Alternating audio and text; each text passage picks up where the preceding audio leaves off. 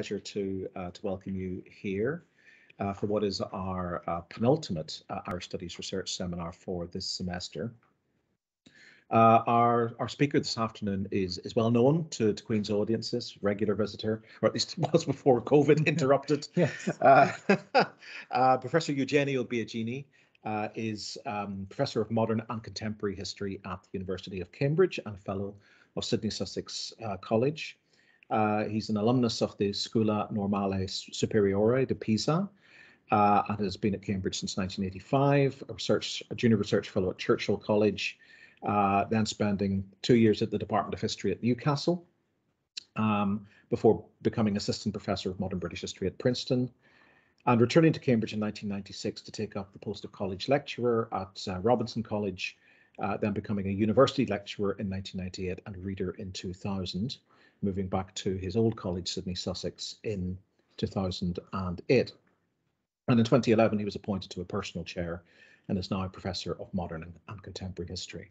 And as I'm sure everyone is aware, Eugenio has published extremely widely on the politics of British democracy, Gladstone, and particularly its relationship with Irish nationalism in the late 19th century and early 20th century.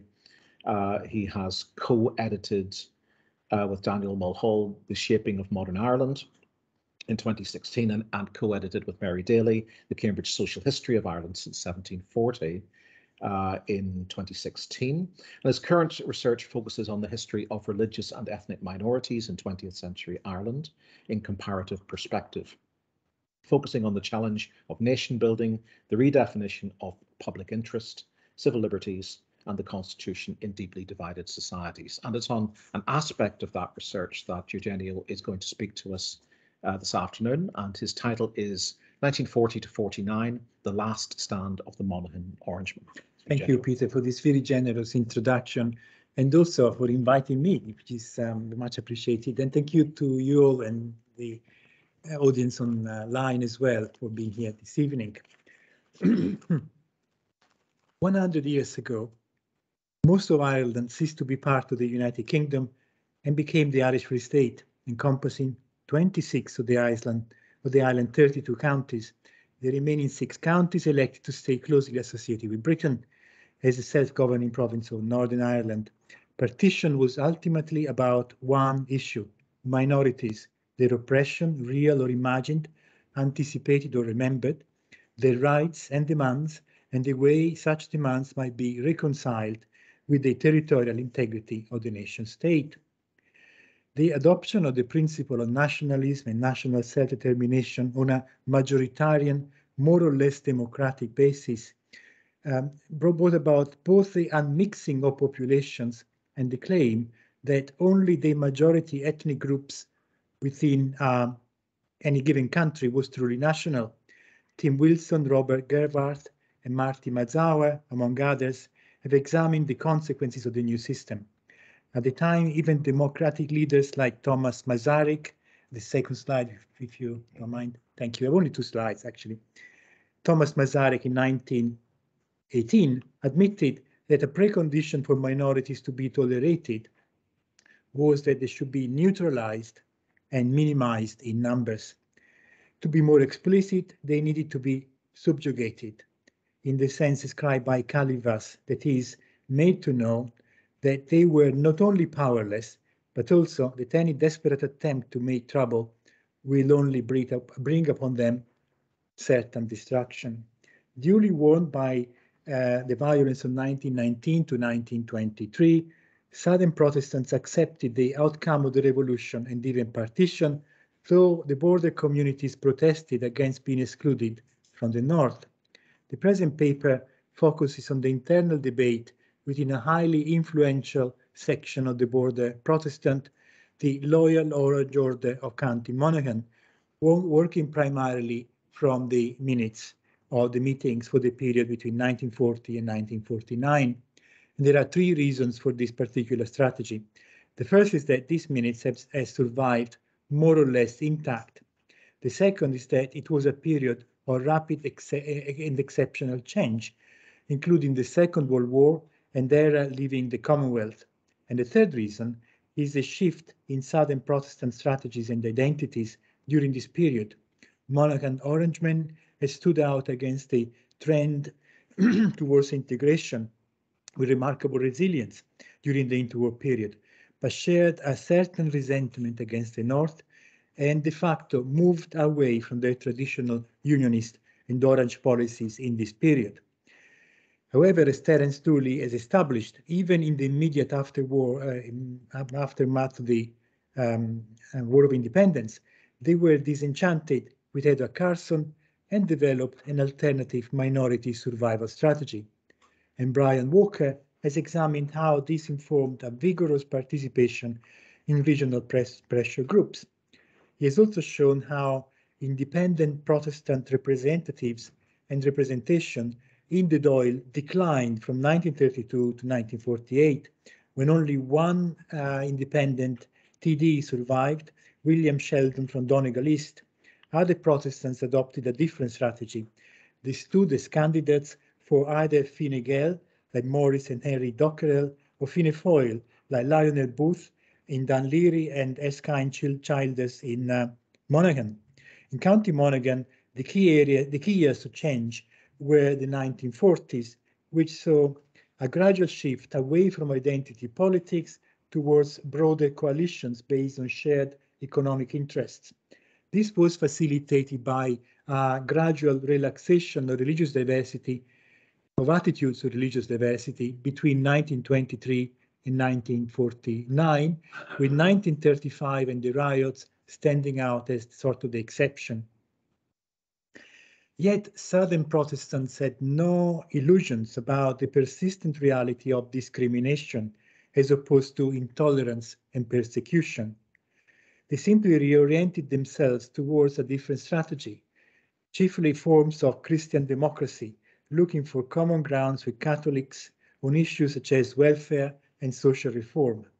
They were partly influenced by developments in the United Kingdom and the United States, and partly by their horror for the threat to Christian values posed by both Nazism and Stalinism.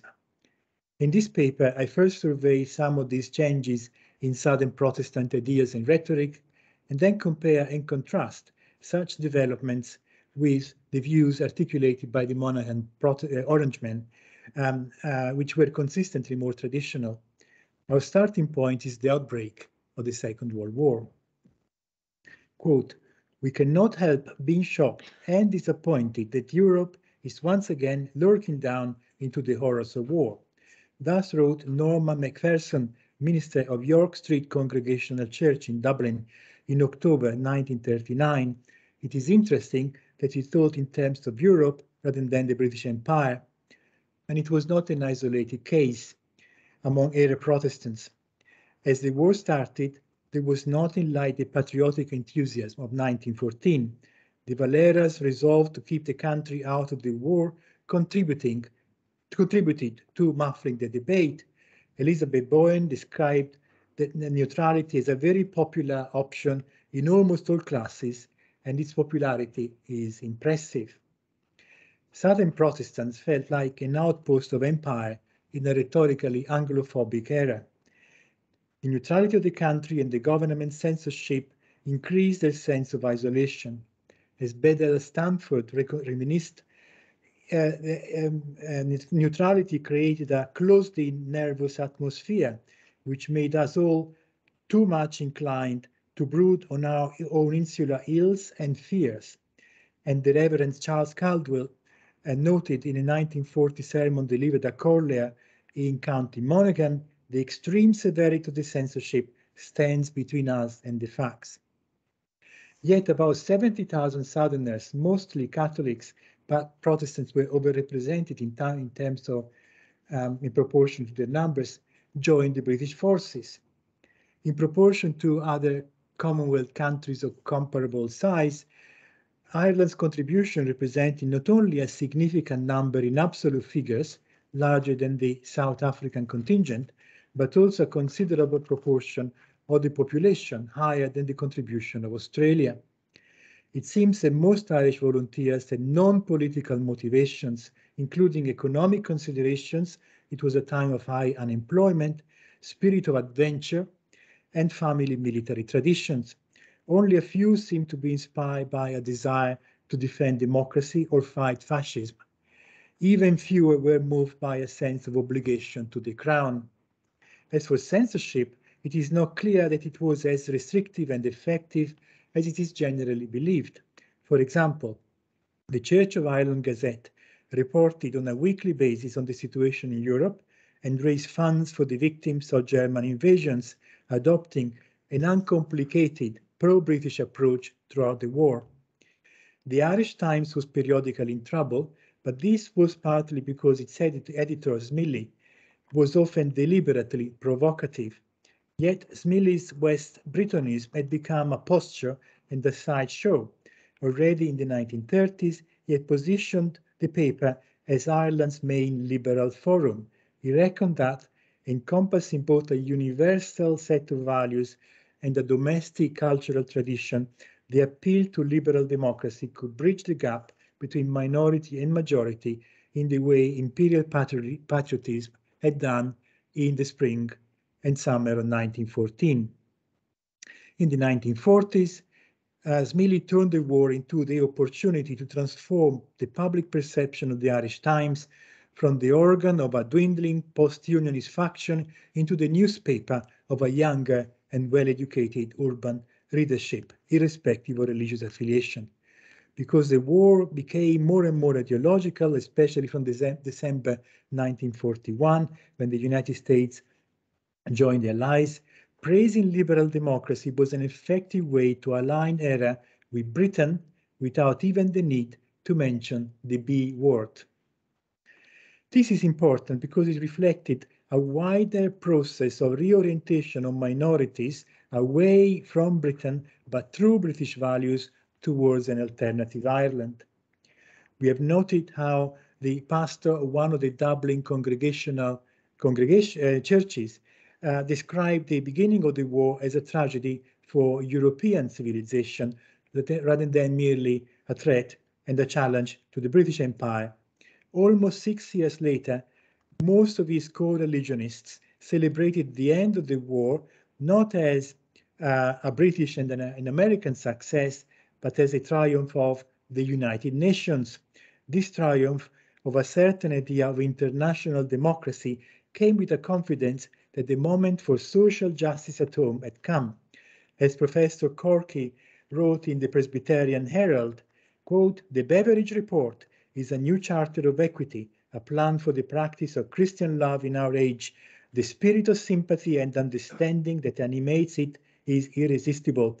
Its marshalling of details and principles is masterly, and the balanced judgment it displays in putting forward its proposal for mitigating the misfortune of the poor will commend it to all who are in any degree sensible to the tragedy of human need." End quote.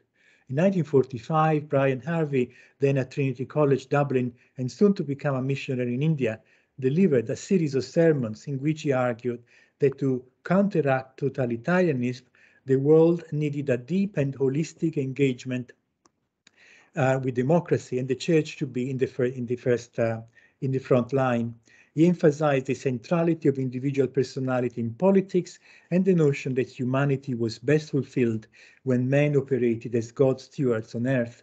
Similarly, he condemned the idea that business, manufacturing, and the professions should work for profit rather than for the welfare of society, and thought that the Christian church had long let people down by accepting a social theory that enslaved man to economics and which, in terms of its theological implications, was nothing less than heresy.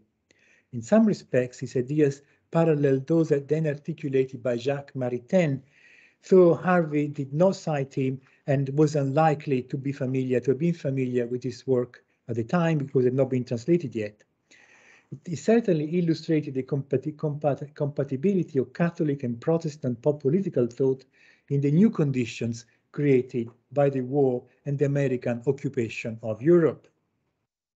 The trouble with Harvey's Christian democracy was that it did not match the reality of wartime Ireland, where the upper classes hated socialism more than the IRA, and dreamt a return to 1913 and were ready to ridicule the nanny state, as it was later called, and beverages freedoms.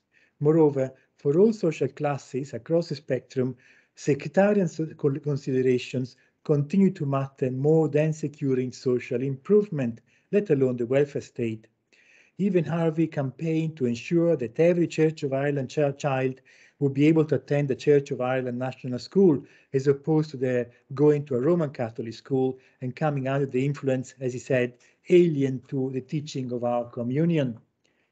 And on the other hand, on the other side of the fence, in 1943, as the UK was in the process of implementing the Beveridge Report, Archbishop McQuaid and De Valera were in correspondence about ways to circumscribe non-Catholic participation in the Commission on Youth Unemployment. While the episode was not known at the time, the consequences of the relative frame of mind were evident and resented by liberal intellectuals of all religious persuasions. To Christabel Billenberg, De Valera's discriminatory piety was self-delusional hypocrisy. An Anglo-Irish aristocrat who had lived in Germany through the war, she believed that Catholics and Protestants should work together for a better future, as they had done in Germany during the resistance. Could civil society trump sectarianism? In his 1944 essay, A Recognized Church, Stanford repeated the usual claims of Irish Protestants to their historic contribution to Ireland. He claimed that in this they were similar to Protestants in France and even the Waldensian Protestants in northern Italy, which was an interesting parallel or comment to make, which aimed at deflecting suspicions of West Britanism, under which had been for a long time, of course.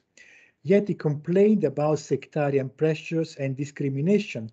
Casual sectarianism, he said, was like old racism, another significant comparison in the context of the time.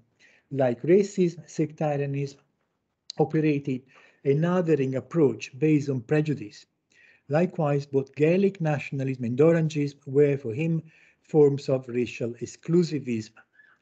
Stanford was quite despondent about the minorities' prospects in the South, noting a growing sense of alienation and the impression that we, the Protestants, had only two sensible courses to follow: imitate the chameleon or leave the country.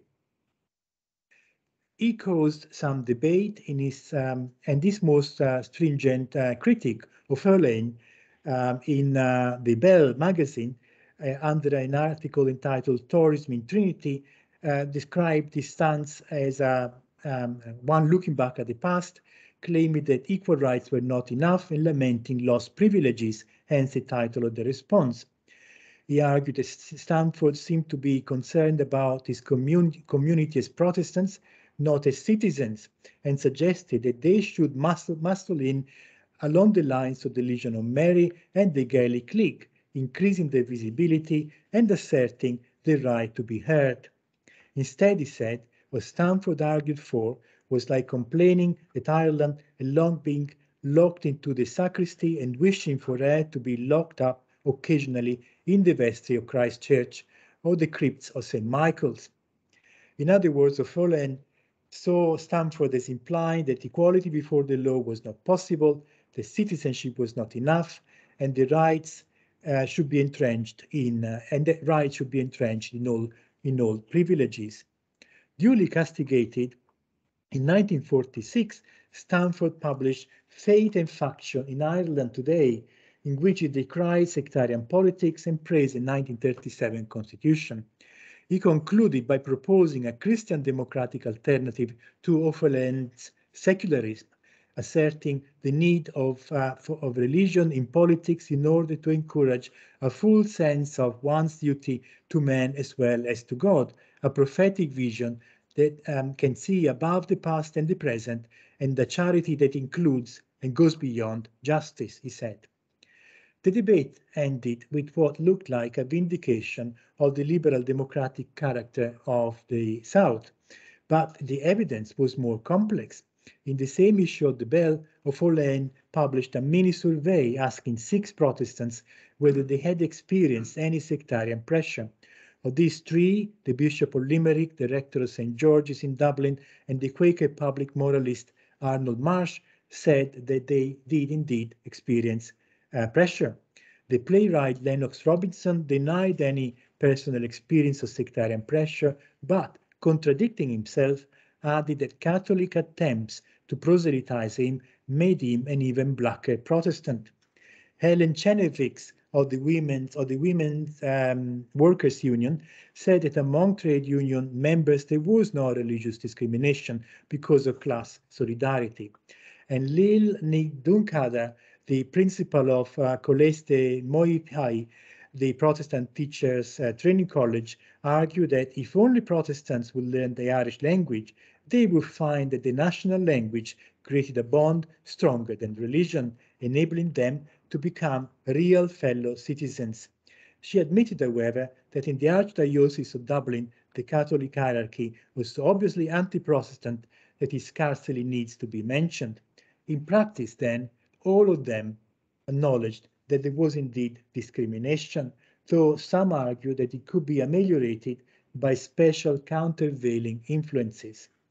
This claim must have come across as rather unconvincing to most readers, though not to the editor, who chose to believe that the six simply disagreed with one another. The idea that religious grievances should not be resented in a democracy or should not be allowed to affect overarching national identities simply ignored the reality of the times. Not only in Ireland, but also in Italy, France, and Spain, religious discrimination was again a battlefield for Democrats and liberals. The secular state, the laicite that Follen advocated, was nothing more than in itself another essentially religious option. So what about Monaghan? In the three border counties, there still survived a different form of Christian involvement in politics, one built around the Orange Lodges. The latter, in association with local church leaders, had long been able to return their independent TDs. The alliance was apparently strengthened from 1943 by Richard Tyner, the new bishop of Clogher, whose diocese included most of Fermanagh and Monaghan and parts of Cavan, Leitrim, and Donegal. Originally a Westmeath man, Tyner was more than an ordinary brother. He was a Grand Officer of the Grand Lodge and also of the Royal Black Preceptory, and an active member of the Protestants Association, and indeed of a number of voluntary committees in County Monaghan. Yet his episcopal election did nothing to stem the decline of Protestant representation in the area. One key factor was the fall in the number of Protestant voters. Moreover, as Monaghan TD Alexander Hazlitt himself pointed out, another important cause was the apathy and contrariness of some of our people. Could this be reversed at the forthcoming general election? Hazlitt hoped that for every loyal Orangeman in the county to be up and doing and see that they were available, that every available Protestant voter comes to the poll, but admitted that success required a Catholic transfer of votes, which might be forthcoming, he thought, because they hated us less than they hate each other, and they may give us subsequent preferences. This being the case, it is remarkable that Hazlitt did not go out of his way to appeal to Catholic voters. As Deputy Grand Master, he stood in the interest of Protestantism in this county, and even his championing of proportional representation, which de Valera was threatening to end, was couched in terms of defending primarily the interests of the religious minority. By contrast, the other independent candidate, James Dillon, son of the Victorian Home Ruler, though a Catholic, was careful to adopt issues which would appeal to the Protestant voter as well as to Catholics, with his emphasis on farmers' profits, his opposition to Era's neutrality in the war, and his hostility to teaching through the medium of Irish, which he described as an outrage on children. On polling day, the 23rd of June 1943, Hazlitt was not successful, and though various arguments were put forward to explain his defeat, such as the want of motor transport, the Grand Lodge admitted that it was quite clear that a substantial number of those of whom we were entitled to look for their support, have failed in their duty. This means that the sectarian loyalties were declining faster than the number of Protestants in the area. The Orange Order had expected to mobilize up to 6,000 votes. Hazlitt secured few more than 5,000 votes against 5,400 for Dillon, who was duly elected. In Cavan, John Dole, also an Orangeman, was successful, but in Donegal East, Major Miles lost his seat, though William Sheldon kept his.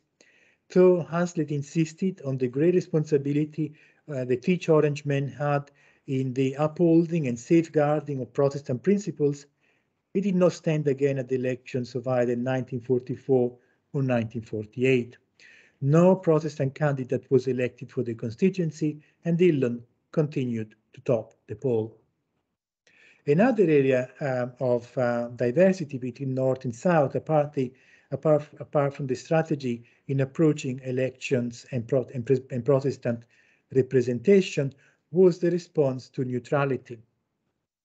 While, as we have seen, most of Southern Protestants emphasize the international democratic crusade argument behind the war, on Victory in Europe Day, Michael Knight, the long-serving Grand Master of Monaghan, issued an uncompromisingly partisan appeal appraisal of what the war had been about. He denounced Eyre's neutrality as, quote, dictated by their hatred of England as a Protestant nation, a policy which made it 26 counties an outcast in the eyes of the world and did a great injustice to the loyal people whose sympathy and support was for the Empire and the Allies. Victory in Europe, the Grand Master argued for Protestant voters to mobilize themselves in the approaching local elections with a view to securing the election of as many Orangemen as possible.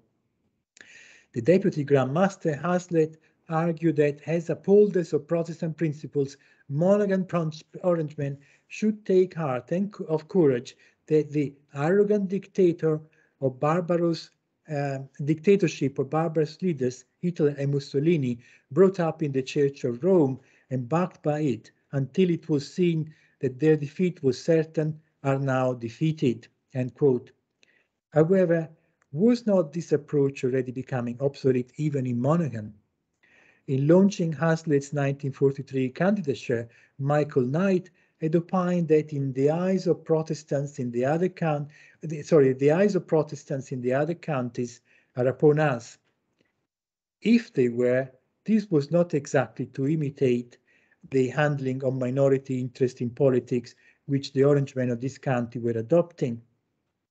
In fact, it was becoming increasingly clear that rebuilding the protection of Protestant interest in the South required the building of broad and cross-confessional alliances rather than relying on denominational solidarities. Far from representing the future, Monaghan stood for a past which could not be recovered. Southern Protestants had long resented Northern Irish Unionists, including Carson. They wasted no love on his successor, Lord Craigavon. When he died in 1940, the Church of Ireland Gazette provided a dismissive and unforgiving obituary. He described Craigavon as a typical Irishman, his firmness of character being nothing more than immovable stubbornness. This, the Gazette continued, does not make Lord Craigavon any less representative of the Irish political mind, or at least of that northern variety of the stubbornness which, to our great hurt, has driven the relations of one part of our country to the other into the thoroughly unwholesome and deplorable state in which we find it today. Craigavon's priority was to prevent what he regarded as the frightful doom of incorporation into an independent Ireland. Quote, in order to banish this spectre, he pursued towards the considerable nationalist minority of the North a policy calculated to emphasize as much as possible the difference between his own outlook and theirs. And much of his legislation was of a kind to cause uneasiness in liberal English circles. a policy of tolerance and understanding might have given a lead to the country and assisted in bringing into existence an Ireland independent politically but adhering loyally to the Commonwealth connection, enjoying its advantages and shouldering its responsibilities. But Lord Craigavon was not a statesman of the caliber of Kevin O'Higgins. O'Higgins, who was assassinated on his way to Mass in 1927, was remembered for his firm line against the IRA and in favor of the Commonwealth. He was seen to stand for a form of political Christianity which, although of the Roman kind, was inclusive and national and was compatible with imperial loyalism. Monaghan Protestants had long been experiencing the consequences of Craigavon's alternative, the alternative strategy of partition. And they too, despite the professed admiration for the late Unionist leader and his predecessor, were critical of his policies. The County Grand Master Grant Michael Knight could not forgive that when partition came, in order to make Northern Ireland a safe Protestant jurisdiction, the Ulster Unionist Council had voted out Cavan, Donegal and Monaghan in violation of the terms of the 1912 Covenant. Inevitably, Knight continued, this created a very bitter feeling among our people, whose representatives had never joined the Ulster Unionist Council again. We had been cut off against our will, notwithstanding our protest, and from thence onward, our political connection ceased. Even in 1943, when they were approached with a renewed invitation to send representatives to Belfast, they declined to nominate delegates. Yet, some border county Orangemen had not abandoned the hope of eventual annexation to the north.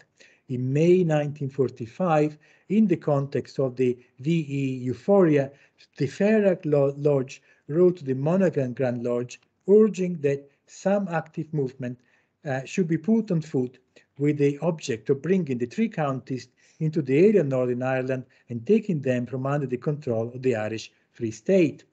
Sick. Michael Knight provided a long and detailed answer. He started by admitting that the restoration of the three counties of the province of Ulster and their incorporation into Northern Ireland had his full sympathy, but immediately added that one must face up to the realities. To realize that the position, you must go back some years to when the partition arrangements were agreed. At the time, Sir Edward Carson and his supporters in Ulster resolved to treat the Solemn League and Covenant, quote, as a scrap of paper. And of course, it was alluding to the infamous 1914 description of the treaties protecting Belgian neutrality. At the Ulster Unionist Council meeting, Carson's supporters indulged in propaganda of all kinds in the press and on the platform and by personal canvass of the delegates, and dismissed the three counties case for an unpartitioned Ulster. And this takes us to another dimension, which was particularly embarrassing during the war, the issue of the residence permit. During the war, the residence permit policy adopted by Stormont for Southern Protestants became an issue of contention. It turned out to be very embarrassing for both for Stormont and for the Grand Lodge of Ireland, as well as of course as for Monaghan, the other two counties. In 1944, the Grand Lodge of County Leitrim passed a resolution to express their disappointment about the injustice received by our Protestant population at present resident in Northern Ireland in regard to residential permits.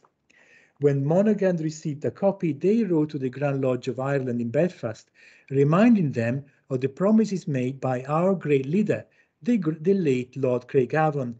The Southern Protestants will always find a home in Northern Ireland. They argued that now it is the time to carry out this promise into effect, and that the policy of your government should be not only to welcome, but also to assist all Protestants in error to take up residence and become loyal citizens of Northern Ireland, end quote.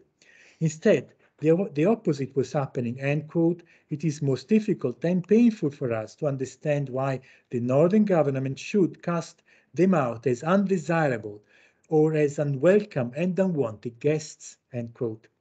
The apparently bizarre exclusion was discussed in great detail at a meeting of the Grand Lodge of Ireland, attended by both the Northern Ireland Prime Minister and his immediate predecessor. The Grand Master explained that they had come up against a regulation which could not be amended, and that all they could do was to handle work permit applications from Southern Protestants on a case-by-case basis. The restriction on immigrants had originated at the beginning of the war, but was inspired by the 1935 riots, which were caused, the Grand Master claimed, by the presence of so many Roman Catholics on Queen's Island and in other shipyards. Quote, to prevent the recurrence of similar incidents and to enable our service members to obtain employment on their return when hostilities ceased, a regulation was made by the Home Minister, Mr. Morrison, at the request of Brother the Right Honourable J.M. Andrews, who was then Prime Minister. The regulation was made under the defence of the Realm Act. This regulation compelled all persons who came from Era or elsewhere to register for employment and to make application for a residence permit, end quote. He added that our government cannot discriminate between Protestant and Roman Catholic in view of the divergent opinions on the other side of the Channel, and that it was unfair to say that only Protestants were being sent back to Era. Roman Catholics were being sent back in hundreds. Andrews, who was present, confirmed that this was indeed the situation. Another speaker, Brother Robert Armstrong Jr., said that only Era Orangemen should be included in the matter of permits because, quote, some of Era Protestants were as disloyal as the IRA, end quote. The Prime Minister, Sir Basil Brooke, then outlined the principles of the permit. As long as an unemployed resident of Northern Ireland of a particular trade was available, no outsider would be brought in, end quote. The situation was altogether extraordinary. There is some evidence that Jewish refugees from continental Europe wishing to immigrate to Belfast could be excluded if they had Catholic connections. But now a similar fate expects Southern Protestants wishing to make Aliyah into the Protestant promised land. If their unionist credentials were less than impeccable, they would be excluded. Whatever Alexander Hazlitt thought, it was hard for Southern Ulster Orangemen to resign themselves to being treated as aliens in their beloved Protestant province. At the end of 1945, the County Cavan Grand Lodge requested the Grand Lodge of Ireland to take all necessary steps to safeguard the rights of Orangemen who are domiciled in or citizens of Era. Once again, the resolution invoked Craigavon's promise that Northern Ireland would always be a refuge for them and they would always be assisted and welcomed there. Instead, now they had been thrown to the wolves. The Grand Master, Sir Joseph Davison, said a sum of 400 or 500 permits had been renewed, and this was as far as the government could go. The Prime Minister, Sir Basil Brooke, who attended the meeting, agreed. The fact was that, quote, today men were returning from the services, and these men would have to be reinstated by their former employers.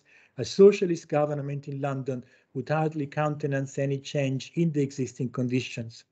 Even as it was, returning servicemen were not getting employment, end quote.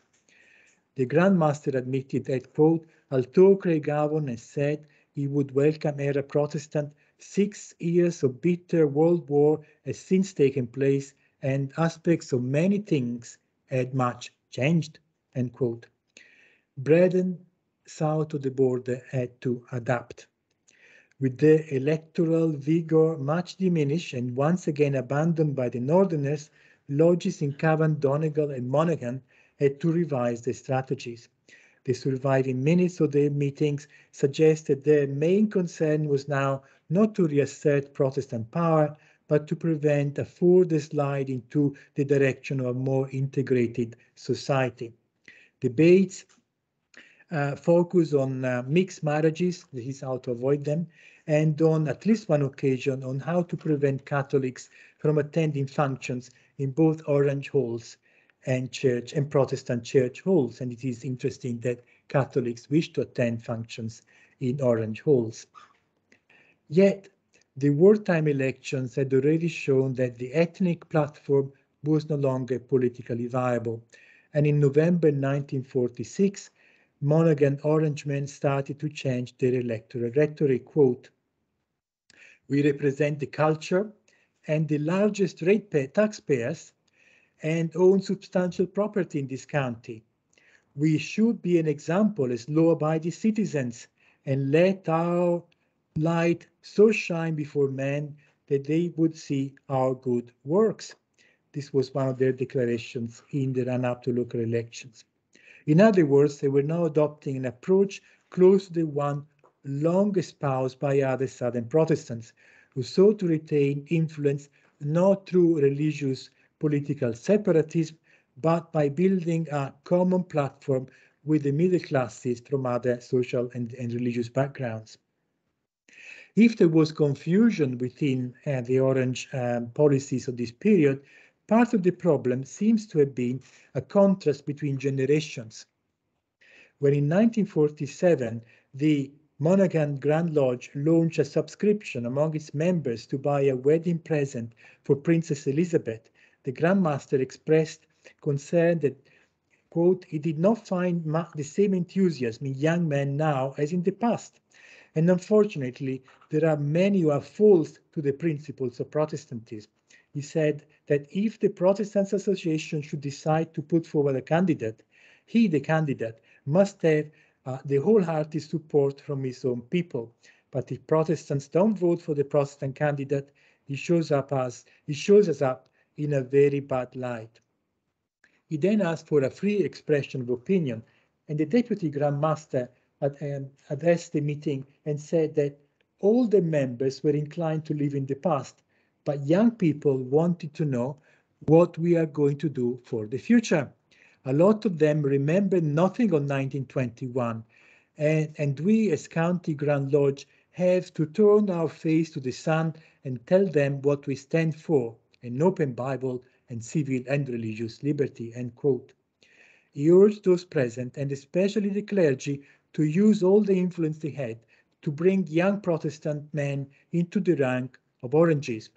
He then referred to the repeal of the External Relations Act. Was there actually a bill not yet been passed, but was going through the Dáil, and lamented that there had been no resistance from the Protestant churches. The repeal of the External Relations Act was nevertheless a blow for Monaghan Orangemen. In May 1949, for the first time, Michael Knight adopted the rhetoric of Christian resignation that his more southern colleagues had already been using for the past 20 years. Quote, "There is a power which ordaineth all things, which seem to him best." There is a power which ordereth all things which seem to him best. And if we stand fast to our principles, evidenced by our daily lives and our dealing with our fellow men, we can wield a silent but vital and beneficial influence in the community in which we live. It was almost a paraphrasis of Jeremiah chapter 29, verse 5, which had been long invoked by Archbishop Gregg and many others in outlining the new policy of Southern Protestants after partition. Knight then asked Brother Hazlitt to speak on the subject of a possible reunification of Ireland. And Hazlitt said, "It has always been a puzzle to me to understand upon what foundation the claim rests that only a section of people can call themselves Irishmen and the rest has included Sudeten Germans. Any early history I've read tells me that the ancient Hibernians were a mixed population, made up of descendants of emigrants from Phoenicia, Spain, Gaul, and Scandinavia, added to later by colonists from England, Scotland, and many other parts of the world. Truly a homogeneous crowd. It is rather interesting to examine the genealogy of Mr. De Valera, Robert Briscoe, Count Plunkett, and other leaders today. Well, we will arrive at the conclusion that to be a member of the Roman Catholic Church is the chief qualification of a professed Irish patriot, and the definition of a citizen as set out in the Constitution is disregarded. In short, by 1949, Hazlitt and others within the Monaghan Grand Lodge invoked a non-ethnic, non-sectarian Irishness and religious freedom as the cornerstones for any possible conversation about possible Irish reunification. And this brings us to the conclusion.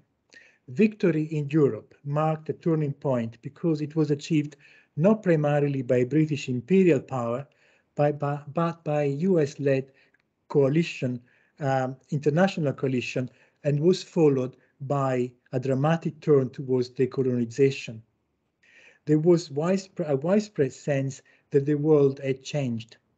There were still reasons to admire and look up to Britain, but they were now different. London did not stand any longer for the worldwide empire within which minorities were protected and fostered.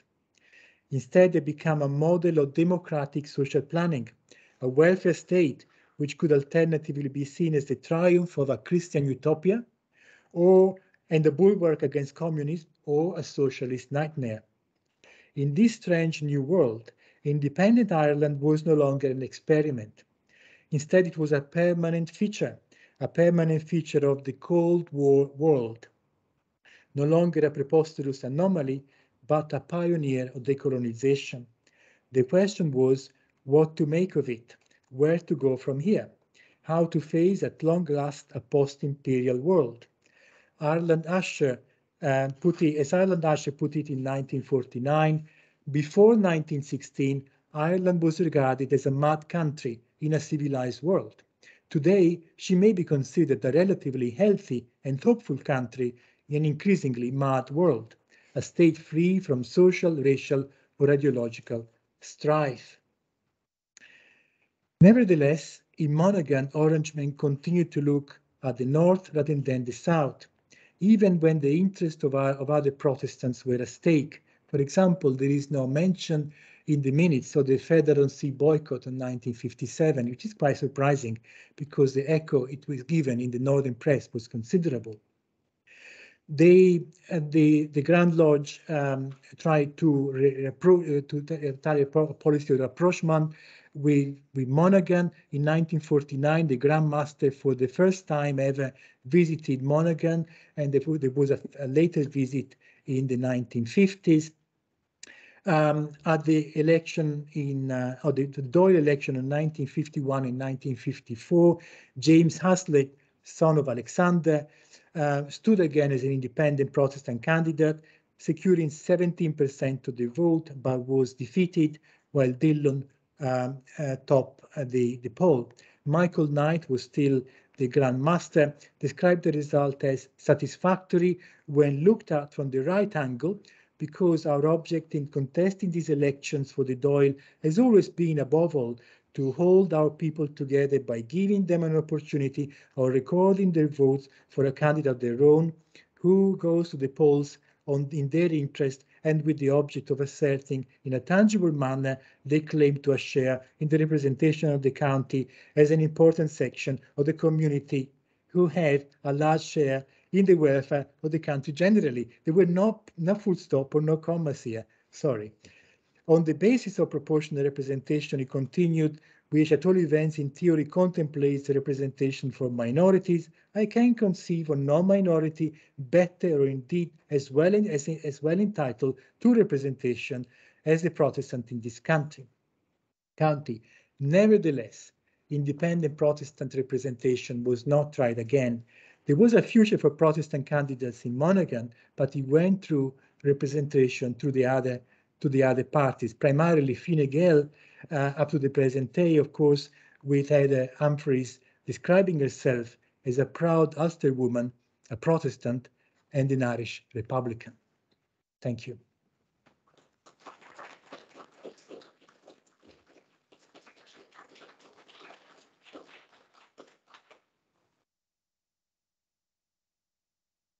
Great. Well, Eugenio, thank you so much for that fascinating presentation. We can take questions both from the room and also from people online. So if you're online and would like to ask a question, what you need to do is just press the hand icon on your screen, and that will indicate that you want to do so. Let's throw it open to the floor. So do we have any questions either from the room or online? Who wants to start? Sam. I'll start. Yeah, go ahead. When you were doing your research, did you consider gerrymandering was one of the issues, such as the 1941 Local Government Act, which actually reduced the number of sizes for local government seats for the county councils, like and also not just the seat totals, but in Monaghan instance, the districts changed as well. So, like Clones, for instance, had 7 seats, so local Protestant association could wield up to 2 or 3 candidates and get them to attend. Afterwards, though, it dropped down to 4, so nearly half, so they could only do 1 seat. And the same for the Darwell. That was gerrymandered as well from the 1960s. So one hand included Louth, and Cavan dropped from 4 seats to 3, and Donegal included less of the Lagan Valley, which was less of the Protestant vote. So was gerrymandering a factor? But in Donegal was clearly a factor and was complained about. Of course, it terminated the career of the independent TD in 1961 after many years of service. But interestingly enough, there is no reference to gerrymandering in the minutes of the Monaghan Orange Order. Instead, there are, as you really noticed, there are continuous references to Protestants not voting for the Protestant candidate and complaining about them not joining the order anymore in the same numbers as before. Not to mention the sorrow they feel at Catholics turning up at Orange Hall events, presumably dances and similar social events. But nevertheless, it was a boundary which was supposedly not to be crossed, and they did. So class basically is trumping religious affiliations. Okay. Maybe I can ask a question, yes. Eugenio. I mean, what role, if any, do the Protestant gentry or the surviving Protestant gentry in the county continue to play in politics? I mean, obviously there's the Shirleys at Glasgow who take a particular pathway, a distinct pathway in this period. But I mean, are there any other surviving gentry families who play a leadership role in any way through to this period? Well, if they do, they're not visible. And of course, the problem was whatever role you played had to be done through the mechanisms of democracy and the system of proportional representation, which was so intriguing and also so complicated to operate. So it required a huge amount of expertise rather than patronage, and also a huge amount of the ability to build up alliances and mobilize, bring out the Protestant vote, rather than simply rely on the prestige of grand names. Thank you. Marie? I'm just wondering about that question of the very low level of Protestant involvement in politics at national level generally. I mean, even you're mentioning Heather Humphreys, and for her, it was Seymour Crawford. But that first Dáil that Seymour Crawford was elected to, I think it was that 92 election. I'm not sure, he might have been the only Protestant elected to the Dáil. Like, I'm open to correction on that, but you had 3 members of the Jewish congregation in that Dáil. You had 1 Muslim from Clare. Just generally, there has been a very low level of Protestant involvement at the Dáil level. Now, I think the abolition of the Irish Free State Senate certainly was low to Protestant representation.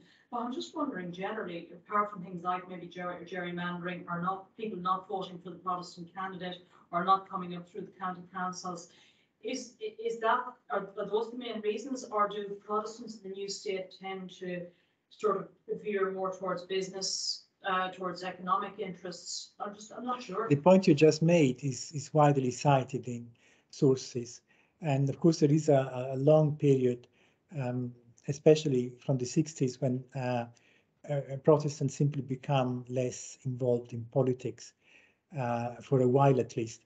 But the decline starts with the rise of Fianna Fáil, which made elections much more competitive. And the other consideration is the various redraft, as you were saying, the various changes in boundary, in constituency boundaries.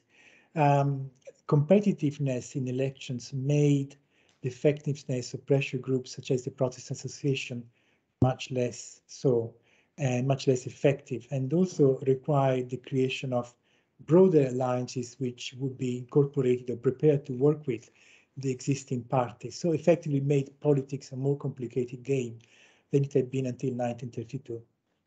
And of course, the Constitution of 37, the abolition of the Senate as it was been before, alienated or created a sense of alienation among cross sections of the ordinary process. Although the immediate response in 37, especially the election of Douglas Hyde, was relief rather than despondency. Relief that there was a recognition for them, and relief that the first president was a Protestant, and a certain sense had been listened to in the drafting of the Constitution. The Rome Rule period starts really from 1949, which is actually what Childers, among others, complained about. Officially, of course, he had a good Fianna Fáil person. He would say everything was fine and this was the most democratic country in the world. But in private, more than once, twice at least, to correspondence, he admitted that Protestants were seriously discriminated against from 1949. And what really explains this turn towards, I say, Rome Rule, but in fact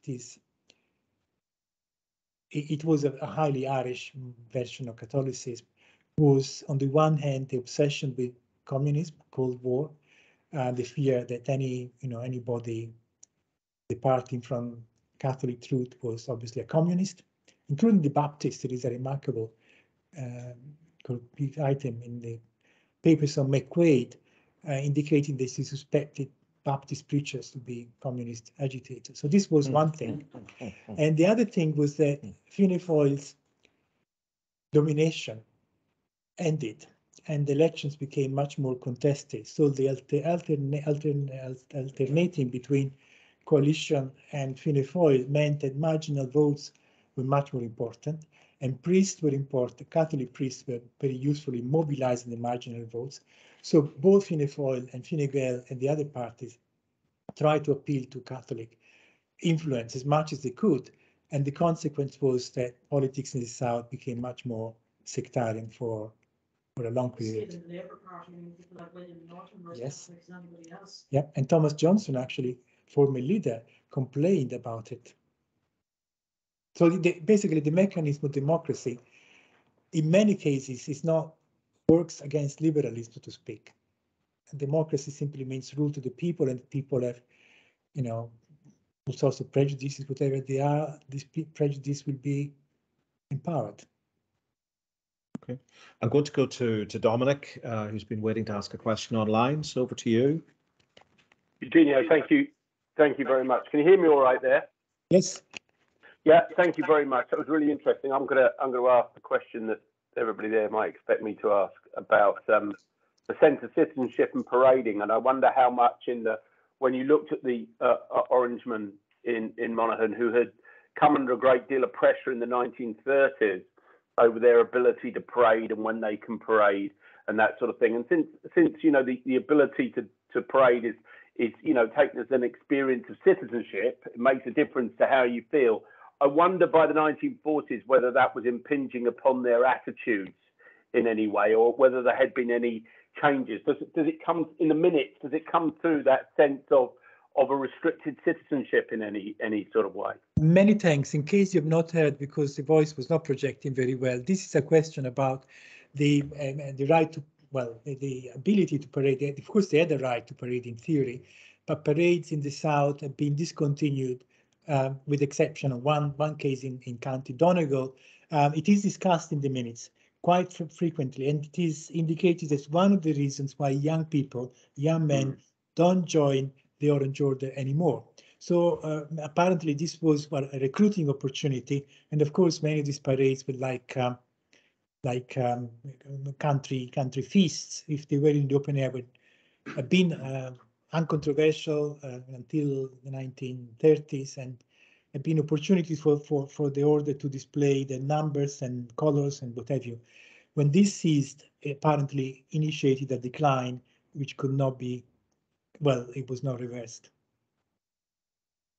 But interestingly, is not mentioned as one of the limitations to citizenship rights. In fact, the notion of citizenship is only brought into eminence around 1949.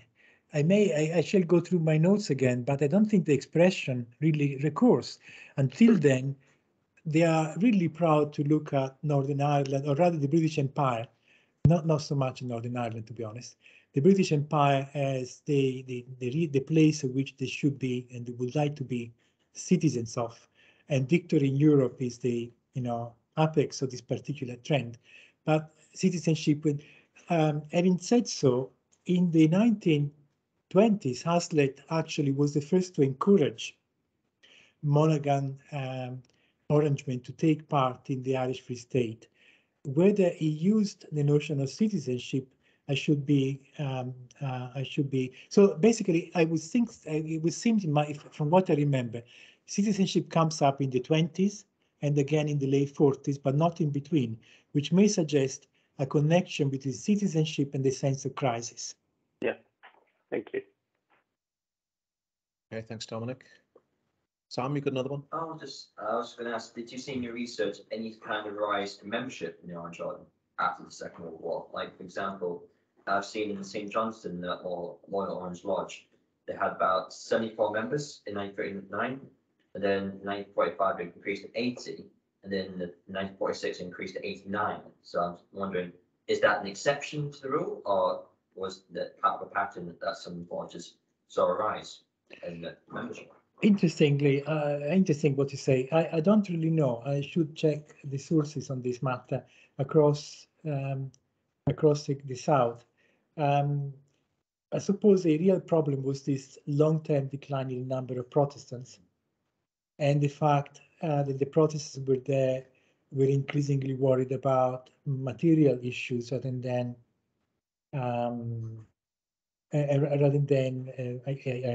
identity issues. Yes. Maria again? Just another quick question, sort of linked to Sam's as well, and what you're saying about the generational shifts.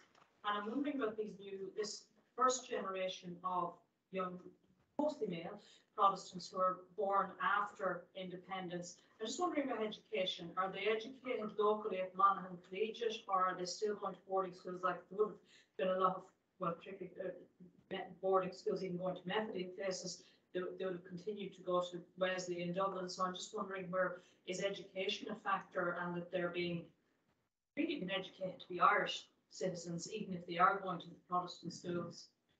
I can't answer the question because although the cases I know are purely anecdotal. Hazlitt, for example, was educated locally, although he remains a strong supporter of Orangism. Class is a hugely important issue among Southern Protestants, among Northern Protestants as well, but especially in the South. And it makes a huge difference which school you go to in terms of orientation and in terms of identity. But in most cases, Irishness for Protestants is not a problem in the South. It is simply a country rather than a nation. So it's a country the same way as Scottishness is something the Scots can be proud of, but they're not for the same and not for that reason separatists. Of course, a particularly important consideration was that the empire provided until the 1960s provided a major source of opportunities of employment. And the rise, I refer to the large proportion of Southerners serving the British forces in the Second World War. Well, the number of Southerners joining the colours increased well before the war. And this seems to suggest that economic factors were important. For them, and probably not even for Catholics or nationalists, it was not necessarily a problem to join the forces, to join the British forces. It was simply one thing which your father used to do, your grandfather as well. And if there is nothing better to do, you're prepared to do so again. And there are many benefits which come with that. This Irishness education to citizenship is a more complicated issue than it looks, unless you are really in the nationalist tradition. Okay, I'm going to take a question from Karen online. Go ahead. Oh, hello. Sorry, can you hear me? Okay. Yep. Karen, yes. Yeah. So I'm wondering if there's a difference between Monaghan at that time, and you mentioned also certain politicians from South Dublin, Dunleary area, which is where I grew up, by the way. So that's why I'm interested. And it seems the picture you've painted is kind of very different to what I would have understood growing up in Dunleary, in that, you know, there wasn't really any sense of any discrimination against Protestants. I went to a Protestant school. I grew up in a community that was mixed, Catholic and Protestant, and the senior school part was also mixed. But you know, there were tough times. Obviously, we're talking about sort of after 1969 and the Troubles era. It was tough times economically, but you were much more likely to get a job if you were Protestant than if you were a Catholic. You know, this is anecdotal, but this is my experience growing up, that, you know, if you wanted a job in Grafton Street in a shop as an 18-year-old, you were much more likely to get it with a nice Protestant South Dublin accent. You know, so I don't know, I don't really recognize. And also then I'm wondering about Erskine Childers, who was the president, wasn't he? You mentioned him, wasn't he Protestant as well? And I certainly noticed, by the way, just anecdotally, as I was on a tour of the Liberal Club in London, that there were books by Erskine Childers on the bookshelves of the Liberal Club, and they said he was quite instrumental in the thinking of the Liberal Party in England. And I was sort of trying to remember, who did people vote for? I know there wasn't a huge amount of favour for necessarily Fianna Fáil or Fine Gael, but I do remember a lot of enthusiasm for the Progressive Democrats. So, you know, I don't know what my question is exactly, but it's really, you know, is there a difference between that particular situation in Monaghan and the rest of the country, or particularly the Independent Republic of Dunleary? It's a very good question, and a very complex one. As we start from the end, there was a section of the paper which I cut off because the paper was just too long, concerning the correspondence between Childers and a Methodist minister who, at the end of the war, had tried to put together a pamphlet about the future of Ireland and whether there would be a future possibility for unification and what each community thought about it. And he asked the Catholic and the Protestant. The Protestant was Childers. So obviously Childers was a person to go to if you wanted a liberal voice in Protestant circles and you were interested in somehow encouraging this particular perception. The problem with Childers, as with many other people who were in democratic politics, is that if you wanted to go ahead in politics, you had to toe the party line. So basically, he had to turn himself into an obedient and disciplined Fianna Fáil member in his public utterances. What he says in private is sometimes different. In this correspondence, which I was planning to use and which I eventually cut off, there is an interesting example of this particular strategy, because he was there trying to put pressure on the Methodists to shift the liturgy towards a more inclusive Republican liturgy, in giving thanks and praying for the authorities of Dublin rather than for the King Emperor. And of course, this had a follow-up after the repeal of the External Relations Act.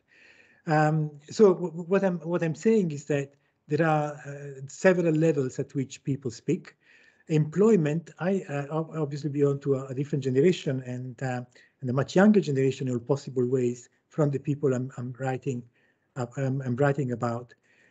Possibilities of employment for these generations, the pre-war generation, the wartime generation in the 1950s, was usually defined along sectarian lines. So yes, Grafton Street in Protestant shops, but not in Catholic ones, and the civil service and the Garda and the army, except with the exception of a few individuals who were there to escort the president of the republic when he was not a Catholic, were predominantly Catholic, and there was a tendency, in fact, among Protestants to withdraw from these particular services, of which, fortunately, well, I think we've moved on from those days. Whether Monaghan stands out, yes, it does stand out. Even in 1912, Dan Leary was not quite a republic, but it was one of the areas where the idea of a covenant-style mobilization was dismissed as altogether impossible. And in most of the South, the whole idea of the covenant, that is of separation or separating Protestants from the Catholics, was unworkable for the simple fact that Protestants relied on their Catholic customers or laborers or neighbors for just about every activity, you know, from operating your shop or your farm to just keeping peace, law and order in the area. So basically, partition only makes sense where you have, rather than a minority, a society which is divided between factions, between two large factions, as in the case of Monaghan, or indeed the northern counties. Thank you very much. Thank you. Thank you, Karen. Go to Liam next. Eugenio, thank you very much. You've managed to project Monaghan into contemporary European history, which is quite an achievement, I think. And thinking of Europe, I just wonder if the political stance taken by Monaghan Protestants, you know, kind of purism or exclusiveness in terms of representation, is matched by, say, French Protestants, some examples of French Protestant areas, or Italian Protestants. Thank you. This is a very interesting question. Part of the answer is that, well, for Italian Protestants, the turning point is the rise of fascism, which targeted the Italian equivalent, or it's not quite the Italian equivalent, but it is the organization which provided some form of protection and connectivity among minorities in Italy, and that was the Freemasons. The Freemasons were the first to be targeted by fascists, more or less at the same time as the socialists and the trade unions. And it is interesting. In France, the response was similar. The French crisis came with the Vichy experience and the end of the Third Republic. And the turning point was the resistance, which in much of France was almost a sectarian divide between Catholics and Protestants. Such was the opposition, you know, the polarization of society in Vichy-controlled areas. But of course, there is no French equivalent of the Orange Order. The exclusivism it was not an option when you are a tiny minority. So it is more a question of organizing your people in ways to maximize their effectiveness. I suppose when you speak of a minority, the threshold is between 10 and 15%. If you go above 15%, you have a section of society which has the power to fight back quite effectively. And then I would say effectively partition is a rational option. I mean, the alternative option is, of course, liberalism. That is, you focus on material issues along which you can build alliances which are non-sectarian. And that is, of course, what some of these voices were championing. Fergal? Hi, Eugenio. I'm just wondering how important issues around cultural nationalism and language are in differentiating differences between Protestants, because some of the names who are reoccurring here in terms of politics, Douglas Hyde, Ernst Blythe, and so on, in a sense, language provides them a route into nationalist politics where otherwise they're a bit suspect. Religion whereas presumably, you know, you're looking at Orangemen and Monaghan, you're going to have very different attitudes towards cultural issues. So I was wondering to what extent there's a kind of explicit awareness and discussion of a divisiveness or a range of views around language and culture.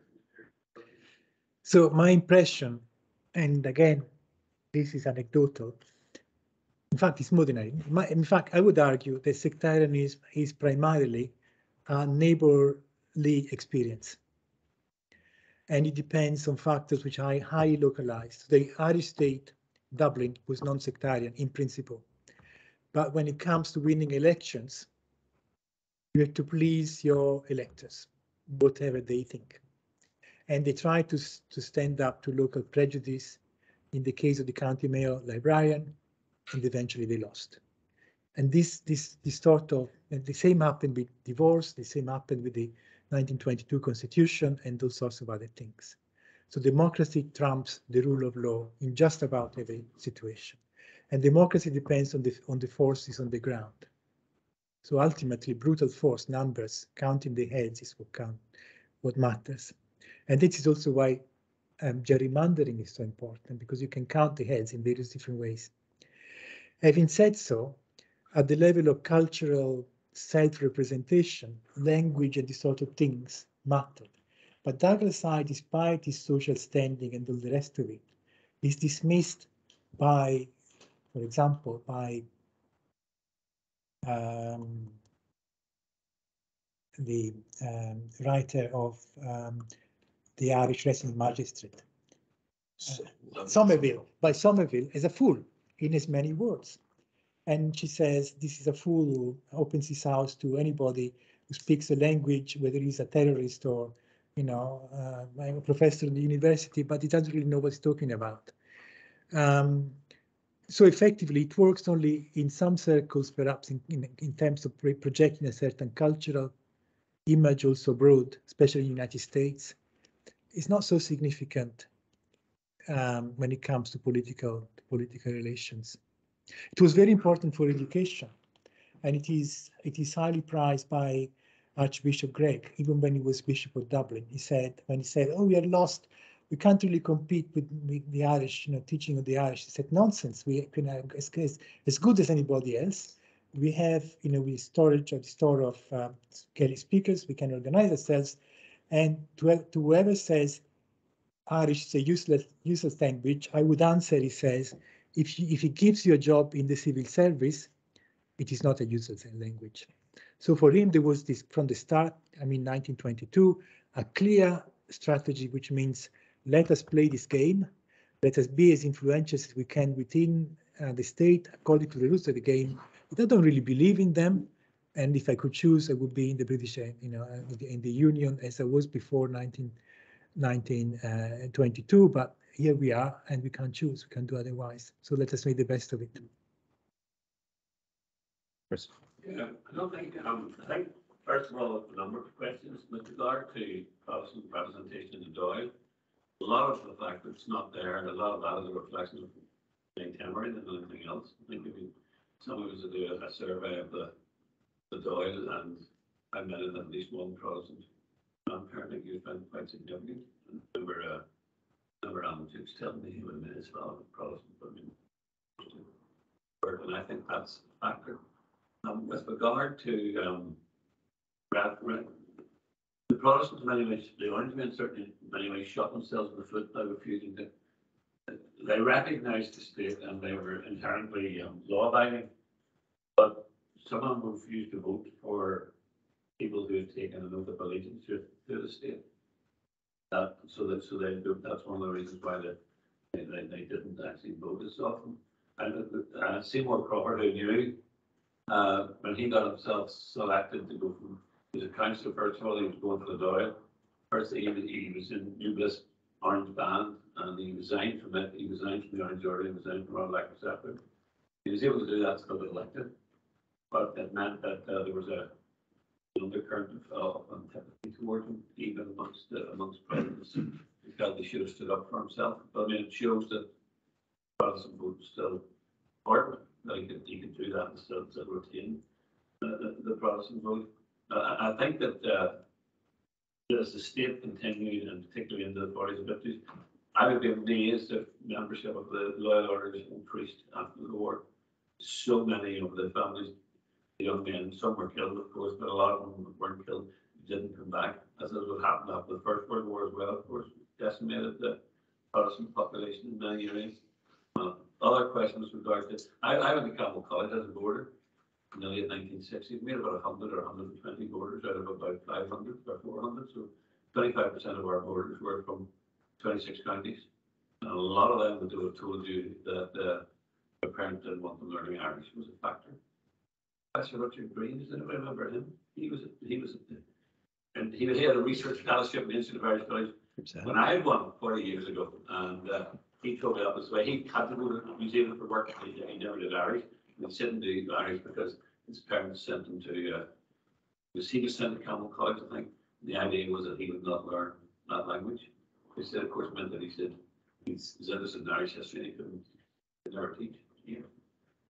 But the population is dropping to well below a sort of critical mass. There's no critical mass in the vast majority of places where the Protestant community was strong, and that they're drifting away. And as they drift, even those that stay, a lot of them do not buy into. They don't go to church.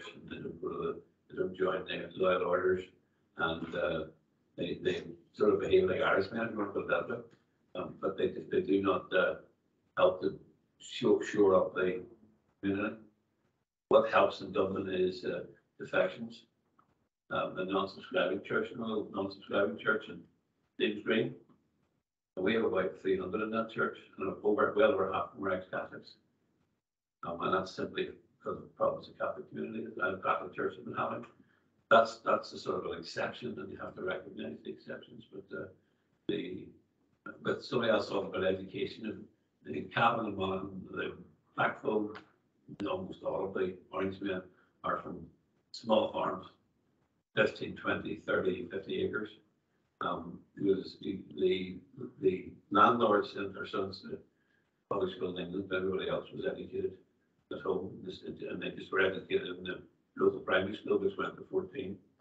With regard to Monaghan, Colonel Madden was, he was actually deputy chairman for many years, I think. Monaghan County Council, and it was one of the rural councils.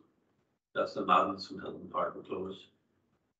And Colonel Madden was on 7, and he's the only landlord of any significance that I can remember when I was out there. So just one or two bits of information.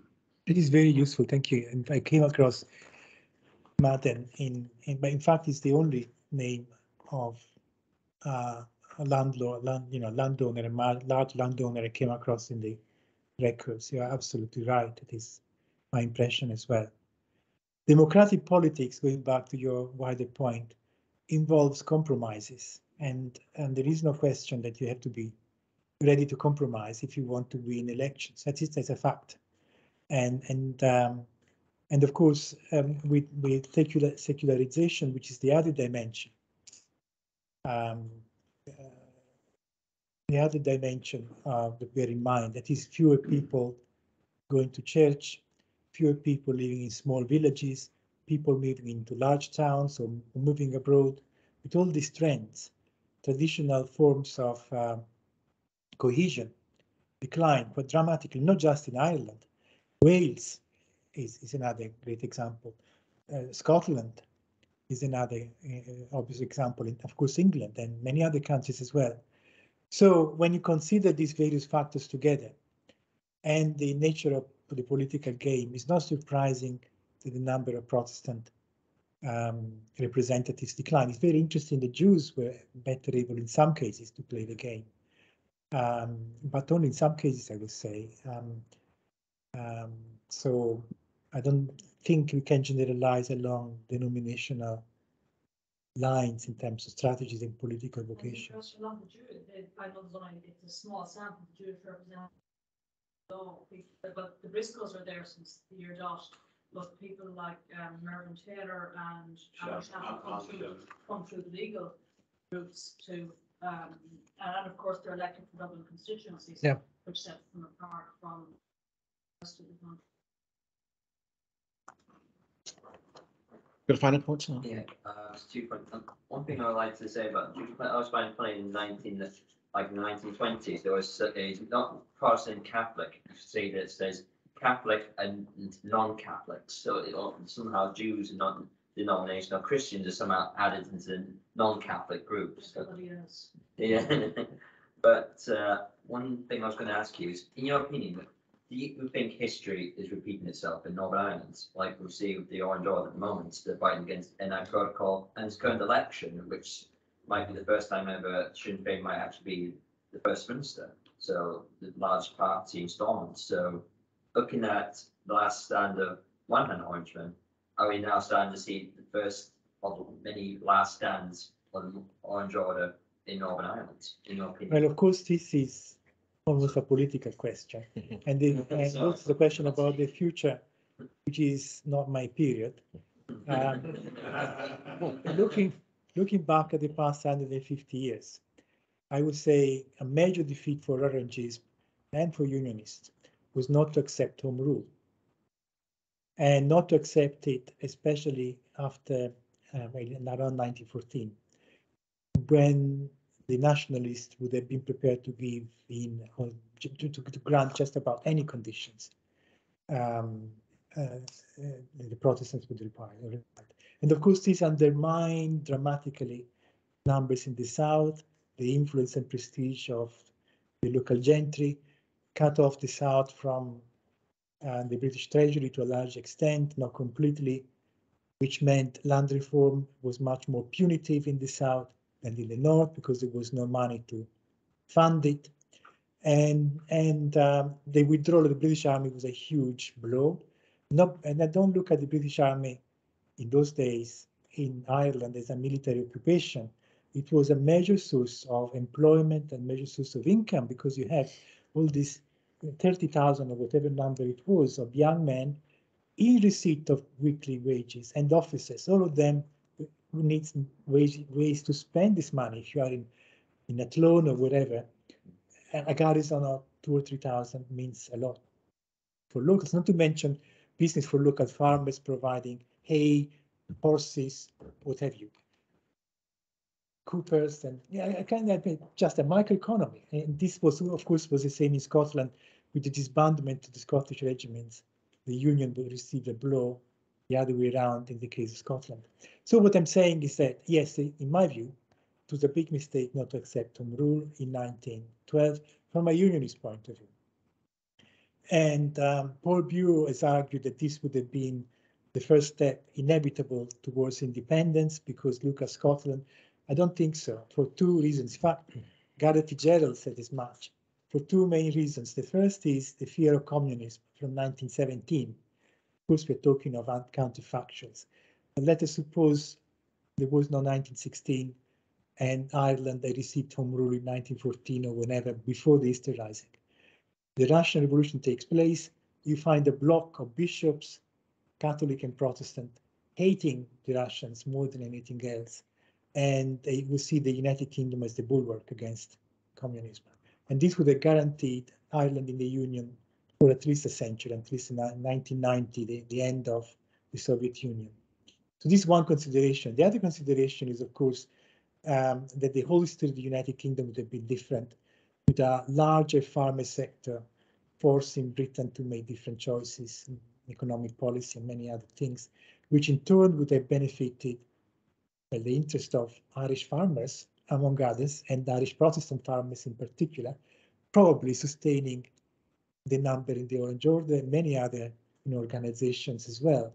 So at least an answer looking at the past rather than the future, and it is based on counterfactuals. Easy to, I suppose, to contradict, but that is what I think. I think we could discuss that counterfactual for several hours at least, but however, our time is up. So, Eugenio, thank you very much for coming and for sharing your research. We really look forward to the book, which is not too far away. I hope so. No, on the history of the Southern Protestant community. I think it's just left to me now to thank you formally on behalf of everyone and to ask everyone who's still here to give you a round of applause as appreciation.